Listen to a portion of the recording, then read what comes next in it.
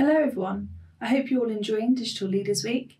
My name is Nisa Burrell and I'm a Digital Change Manager at Hawley. If you aren't familiar with us, we are an award-winning engineering consultancy that provide innovative solutions to complex engineering and design challenges for buildings. If you want to know more, follow the link.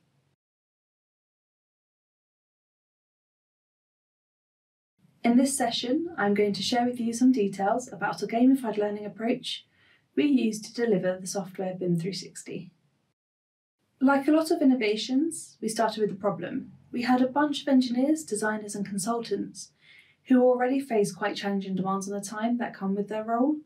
And then outside of our control came the pandemic, which brought all the additional challenges, such as balancing your tasks along with homeschooling, online call fatigue, and just getting to grips with how we will work from home now. However, we still needed to be able to deliver the upskilling and development of our people. But as people reported struggles with headspace, we started to notice an impact on how people prioritise training. We had people not turning up for sessions, or we may have seen some dropouts during the sessions themselves. And also those that did turn up may have been doing things at the same time. In addition to these challenges, people in the UK were also feeling the impact of isolation. We had a series of lockdowns which restricted the movement and the ability to come together in teams. We were having people reporting really that they were feeling disconnected. From an innovation point of view, we were really missing those stairwell discussions. You know, those impromptu chats when you're getting a coffee, or the moments where you're just discovering what somebody else is up to. Even things like how we were feeling. It didn't necessarily have to be about, the work progress, but how we're sharing with each other and growing together. So it became more, what content do we need to deliver and how, to what does this mean for the end user? How can they get the most out of the training sessions in the current climate, and how do we facilitate that? At the same time, we were looking at running a digital engineering week, featuring a different set of initiatives, demos, and interactive experiences that we felt could partner well with this training event. And it started us to think about, how can we make this something that local teams themselves could take on, own and run? So really taking it out the hands of ourselves as the designers and the people that would traditionally run training events, and into something that the local teams could deliver themselves.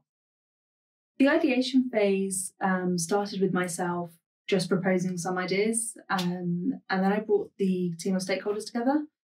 These were actually some of the end users, some of our engineers and designers, but also some other L&D, learning and development consultants. And I asked everybody to drop your thoughts and ideas onto this board. The crazier the better.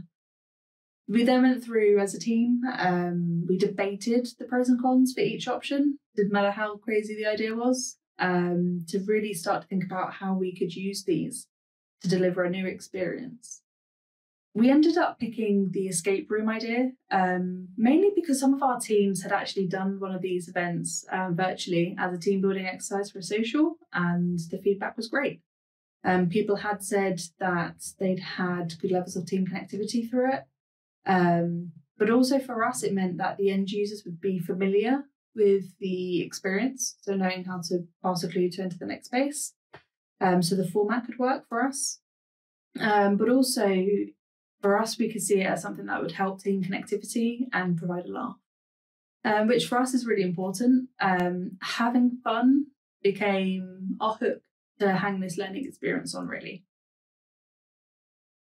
Our team involved with designing the learning was all remote, so we ended up using Miro to run our series of planning sessions, matching the learning objectives to our actions, working out how our end users would interact with the experience and the tasks that we were asking them to do, and how carrying out those actions would actually meet our end goals, really. With that end user experience and interaction, provide the training that we were hoping for. Once we kind of as a team all agreed that the learning objectives were clear and would be understood, we then thought about actually, how does that experience work? How would it feel? What is the benefit? We were quite conscious as a team that if it didn't feel beneficial, we might start to lose people through the experience. And finally, we thought of the products and byproducts from that experience itself. So again, that having a laugh piece, but also working with others, problem solving. BIM 360 is a great tool to be able to actually use with other products. So how do we bring those together and start to show the end user the benefits and potential of this tool?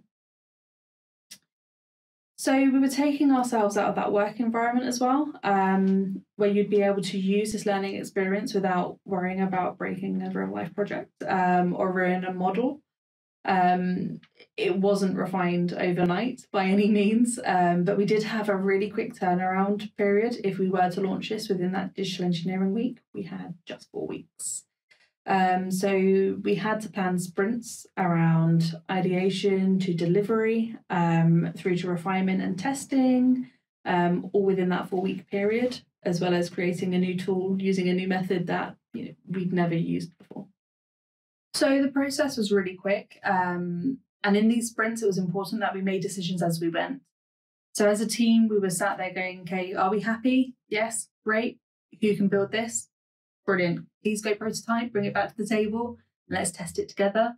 And it was just a series of those, really, a really iterative process until we were confident that the training goals and the experience were suitable for what we were trying to achieve. It had to be something as well that our stakeholders could just pick up and run themselves, as I've mentioned before. So we needed to have those testing periods built in where we could actually pass it over for somebody to try out without having to have one of us designers in that space, in that room, or on hand to really fix or run the event on the day. So in week 3, we really pulled together some end users and passed it over to them with us sat quietly in the background making notes about how the experience went and the timings of each of the clues. And it really gave us insights into which bits we needed to refine or perhaps rethink with 1 week to go. When it came to marketing the event itself, we didn't want it to feel like another standard training event, particularly as it was being run in the midst of our digital engineering week, which had some different kind of initiatives, such as live panel speaking, some case studies, as well as some demos of new tools that we're creating at Hawley. So we used a storyline that would connect the game itself with the current pandemic. Something a little bit tongue-in-cheek that was actually meant to be something and a chance for everybody to kind of like group together around and have common experience with. So that email was to go out as an invitation almost like to a social event. And again, it was sent out from those local champions who took on running the task for us. So they were leading the marketing campaign as well as running the actual training event itself.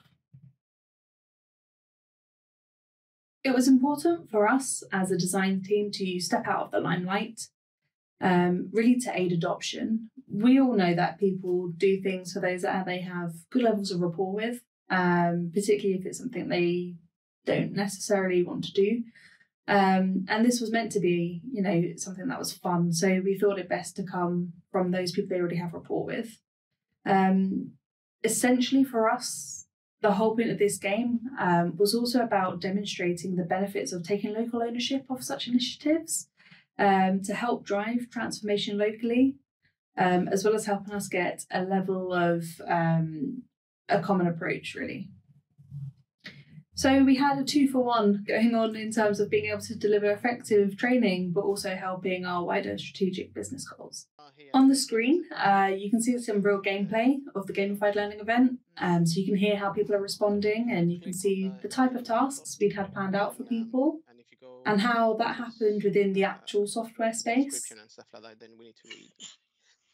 Okay. Welcome to the hospital. You will need to find 2 vaccines and get your vaccine passport to leave the hospital. Completing the escape room, click over the link. So if you click on that link, Yeah. Okay. just press play. Yeah. Ready, everybody. Welcome to the hospital. You will need to find 2 vaccines and get your vaccine passport to complete the escape room. This is your first clue. Follow the link or scan the QR code to solve the puzzle. Okay. Match the code to your next location. So Oh my God, it's literally a puzzle. Okay. it's literally a puzzle. So if you all want to do it, so it's probably quicker if we do it together or near. Yeah, if you put them near, they'll. Boom. Hey. Hey. All right, so keep that. So if you Keep go that back open. to the BIM 360, Yeah. don't close this, otherwise you have to do it again. Okay. He will tell you here. So basically, this is your first clue. Follow the link or scan the QR. Blah blah. Okay, so it says match the code to your next location. So in the puzzle, you can see there's a few numbers and a few letters. You need to find the next. Room. Well, then you need to find the next room to go to by looking at the numbers in. Okay. 1, 1, 2, 8, 2. 6. 8, Okay. 8, 6. It's the corridor, isn't it? 1, 8, 2, 6. I think. Yes. Click on that. Click on Okay. that. You follow I that link. haven't used kinship. I haven't used kinship, so. That's okay. We'll do it together now anyway. So if you follow that link that is given you in the description, that opens up the kinship hopefully. Mm-hmm. Yeah. And okay, if you Collections, I'm Ooh. guessing. Collection, yeah. Escape model, by any chance? Ooh. Resi project fittings? Do not No? use this family except for in the escape model. Lol. Yeah. Okay. So there So you go. Which one in is Hopefully here, that's if you easy. go back, go back and read We where it need says. the contact information parameter. Yeah. So can I click on it? Is that Yeah. on? Yeah. Parameters. Parameters? Is it? Click on Parameters? parameters. Yeah, good shout. So what do they need? Information. What do they need? In terms of feedback, it was overwhelmingly positive. We had 12 teams play on the day, and all of them said they'd recommend it to others. We'd also asked them to rate the experience out of 5, and they gave it a 4.33. So for us, we were very pleased to hear that. We also had some nice anecdotal feedback. Someone who had played said that they were skeptical at first, but that they genuinely enjoyed it and that they wanted to do more training events like that going forward. So from our point of view, we were very happy to hear that. Going forward, we know now that this is a tool that we can use when it comes to firm-wide training initiatives.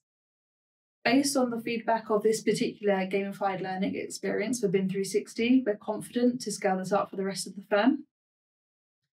And we're also enabling it to be used by more than the 12 groups that initially played it by actually showing some other people actually the format of it and letting the local office take ownership of running that, particularly for new starters into the firm.